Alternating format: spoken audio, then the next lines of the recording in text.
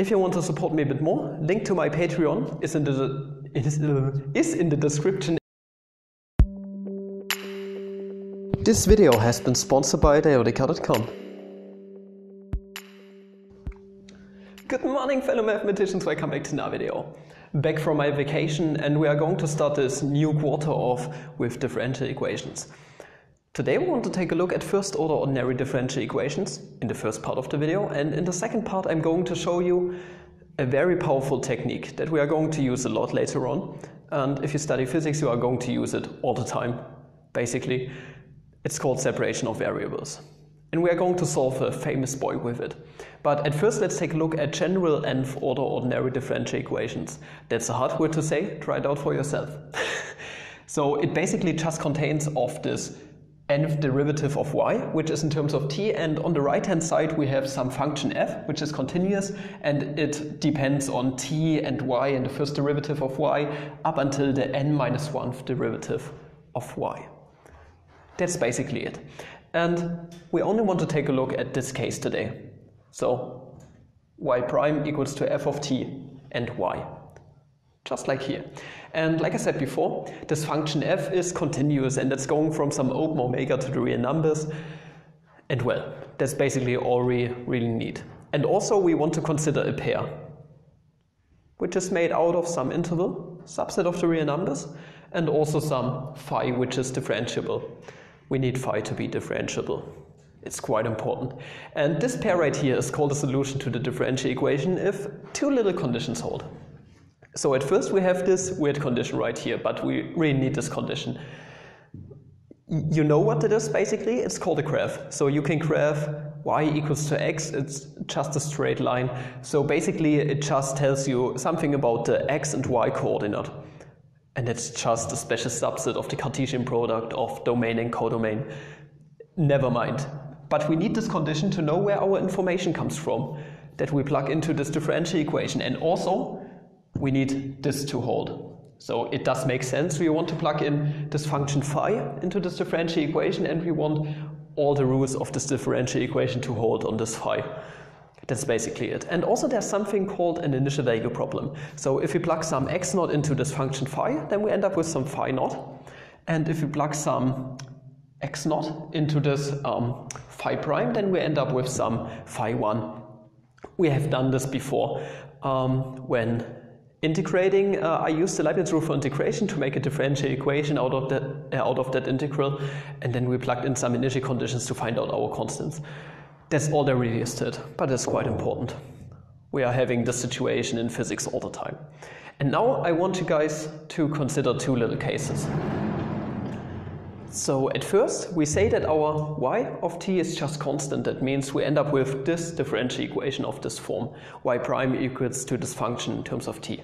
And also we have this case right here. It's just the thing we started off with.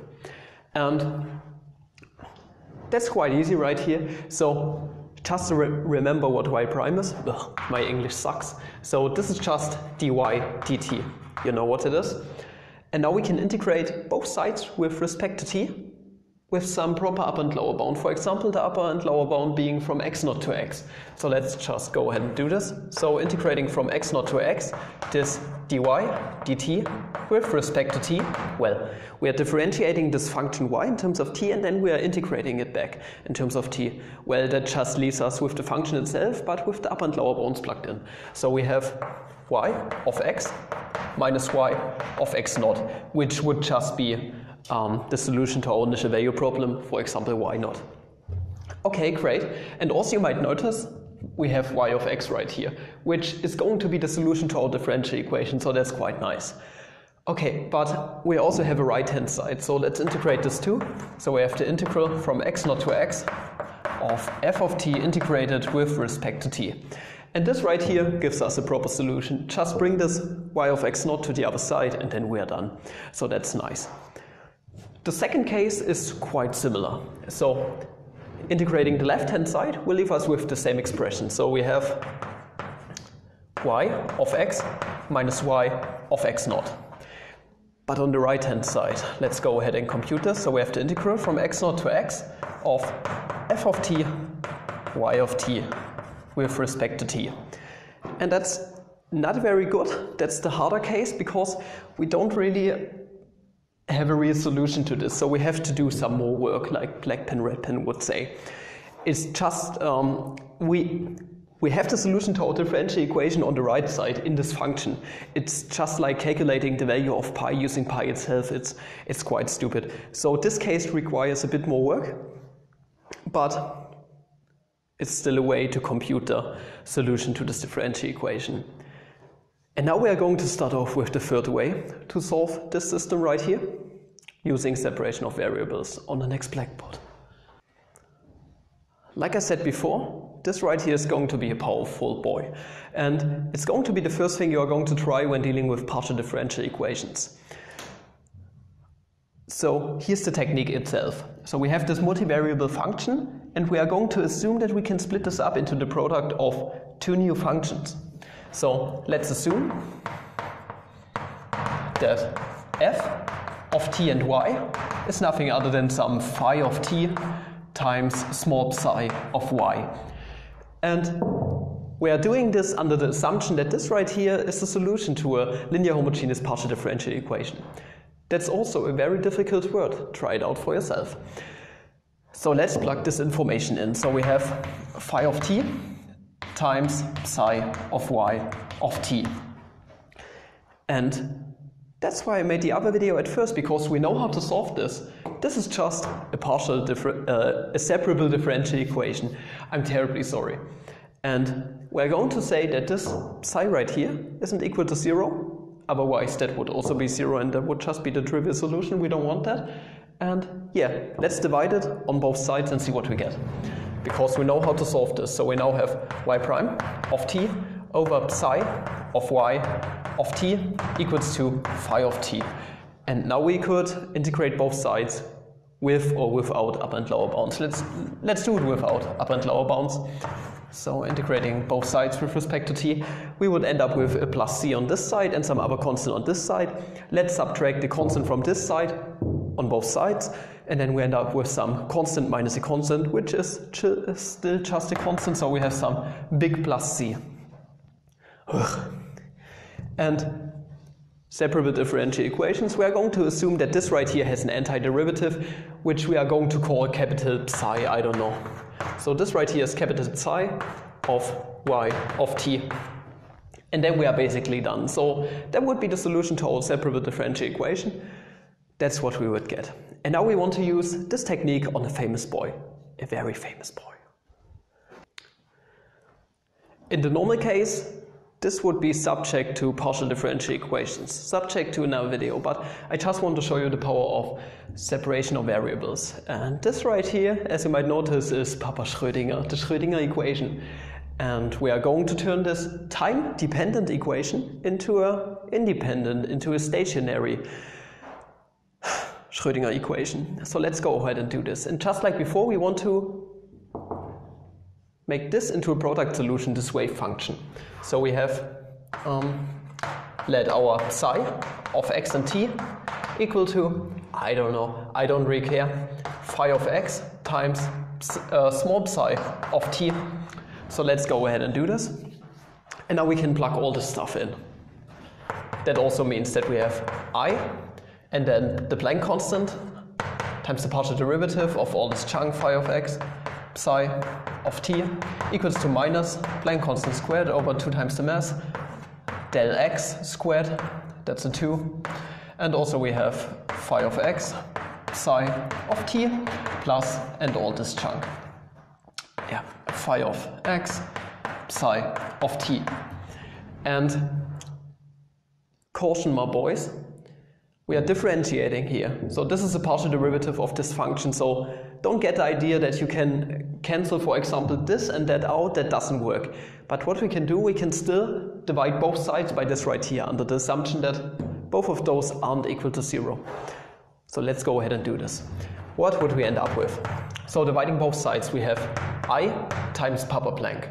Okay, now we are dividing this whole term by those two functions. Well, phi of x isn't dependent on time, so we can bring it to the outside. So this and that is going to cancel out, but just like I said before, this and that isn't going to cancel out, so don't get the idea that you can do this. So let's just divide by psi of t, and we have the partial derivative in terms of time of psi of t.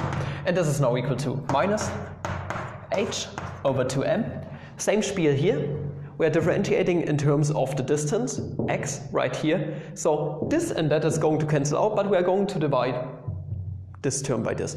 So over phi of x, and then del x squared phi of x plus v of x, which is just the potential. And it's important that our potential isn't time dependent, because if you take a look, this left-hand side is totally time dependent, and this right-hand side is totally dependent on the distance on x. That means if we would change the time, nothing would change on the right-hand side. That would give us an inequality. And if we would change the distance, nothing would change on the left-hand side. Also an inequality. That means both sides need to be constant in order for this to work. So what we can conclude, let's just take a look at the left-hand side, that h over psi of t del t psi of t is just some arbitrary constancy doing dimensional analysis later on. So that's the first thing we can conclude, and we can actually solve that. That is not too hard. So let's go ahead and do this. So, just like I said before, just taking a look at this side right now, because that's the only real thing we can solve right now, because we don't know anything about the potential. So I have turned this differential form into this form right here, this Newton form with the prime.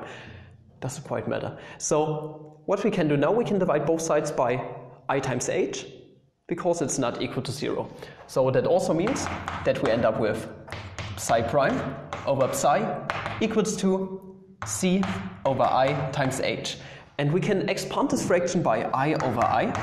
So that's something we can do. And well, this and that multiplied will give us minus 1. So we just end up with minus c times I over h.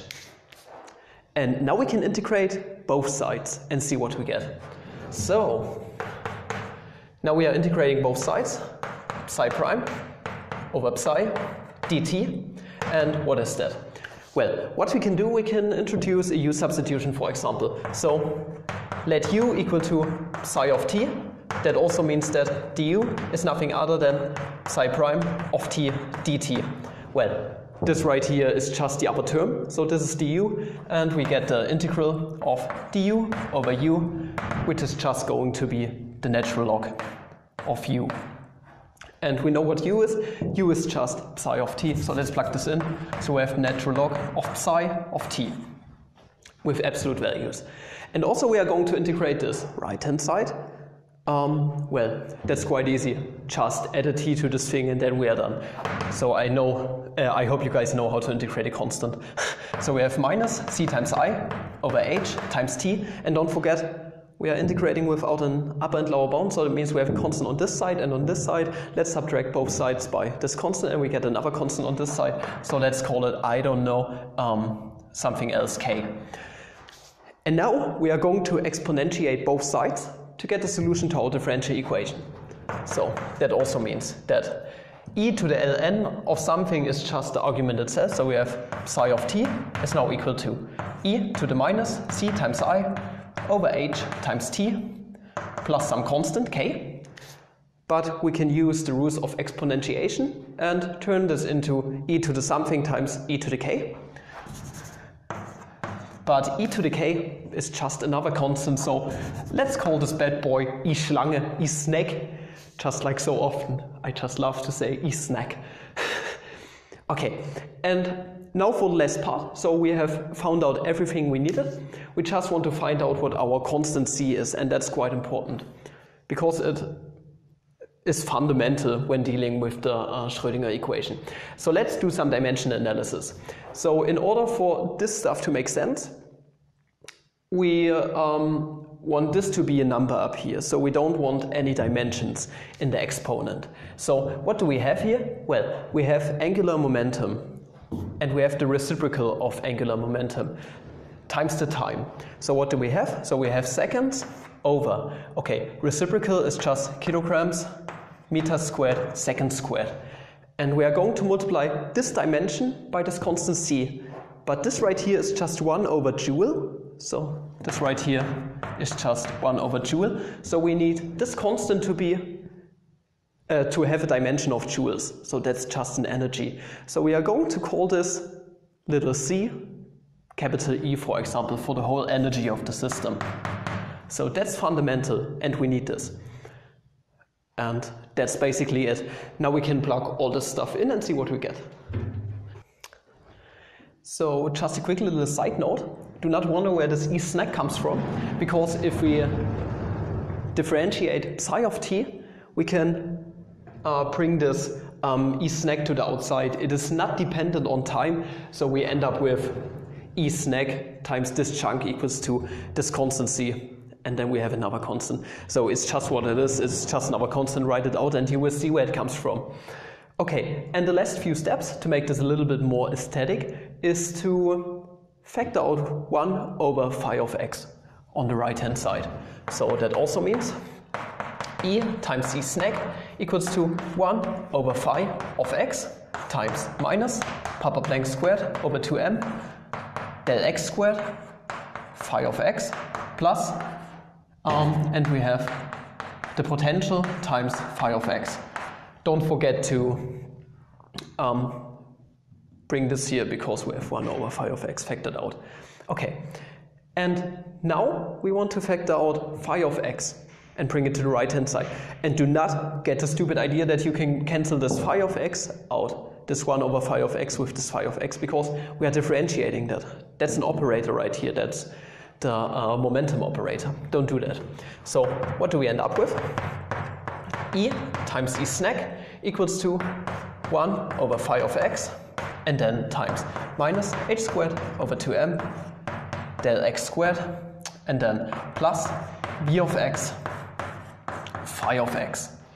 And physicists like to call this thing right here the Hamiltonian, some capital H with a little roof. So that's making it quite nice, easy to write. And also let's multiply both sides by phi of x so that we get it here.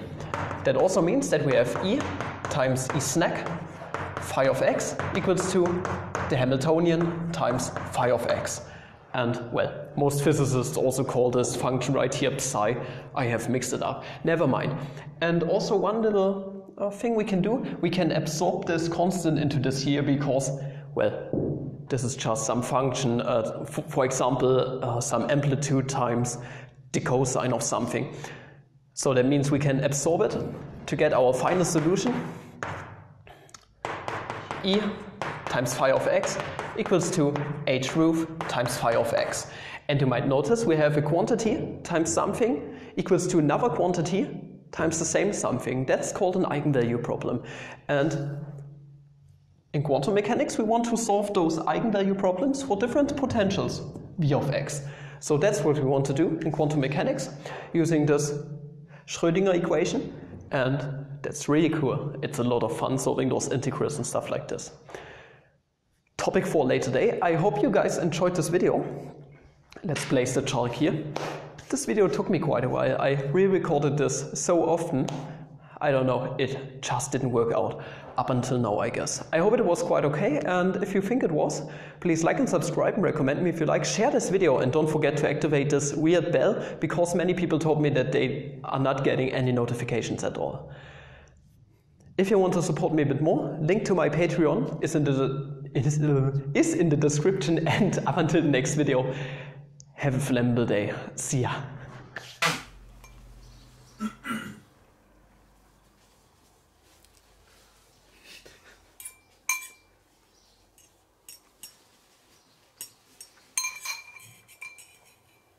Was will man machen? Schaut halt so scheiße aus, wie man ausschaut, ne?